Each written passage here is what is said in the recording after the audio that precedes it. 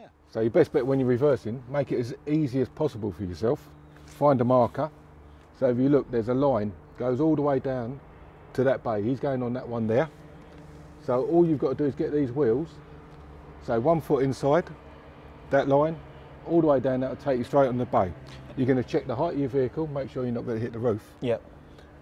Put your hazard lights on, make sure there's no obstacles at the back before you do your reverse, and then you've got a clear run all the way through. And this is what, like yard duties pretty much? And Pretty much so, everything slowly, nothing fast, everything safe. Make sure nothing around the front of you, so if you do turn, you're not going to clip anything or hit anything. But every time, make it easy for yourself. So if the road's wet and the lorry's just pulled off, you'll see his tyre marks all the way off. Now you know if you get into his tyre marks, it's going to take you all the way onto the bay and you're going to look like an expert. And he's done the hard work for you. Neat little trick there. Whatever you do, make it as easy as possible yourself. Watch Simon do it and he'll get on there first time. That's it.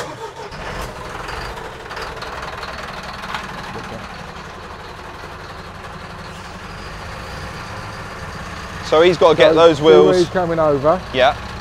Now once them wheels, he's looking at his back wheels now in his mirror. He's not looking out the window. Now look, he's 6 inches in. I don't know what that is in young people's talk. No, I think it's about 6 inches. But now look, he's going to come all the way perfectly onto the bay. We'll stand at the back because we're in the yard. We're just going to help him and tell him when to stop. Yep. Because he can't see his distance, so I'll help him in. If there's somebody there, they're always going to help you on. Yep. And then when you think he's close enough, give him plenty of time to stop.